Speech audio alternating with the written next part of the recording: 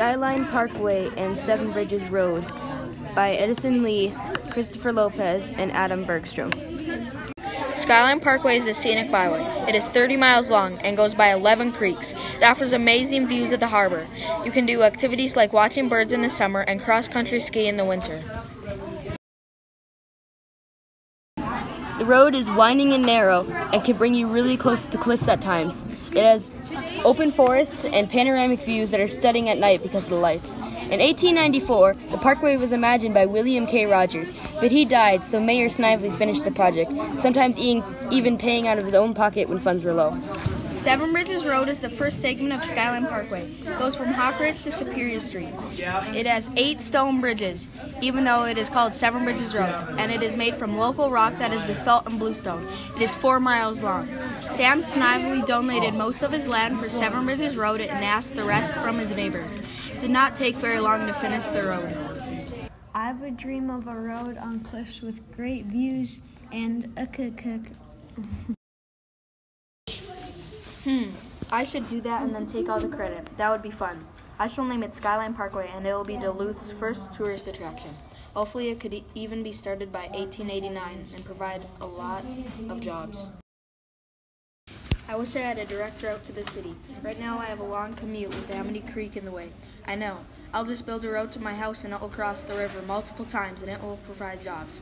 I'll just take some money out of the city budget for it and everything will be fine.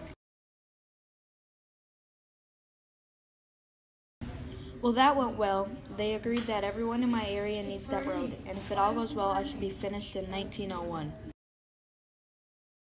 Woo, building these bridges is hard work, and these rainstorms have made us start over multiple times. I'm afraid that funds will run low and I will lose this job.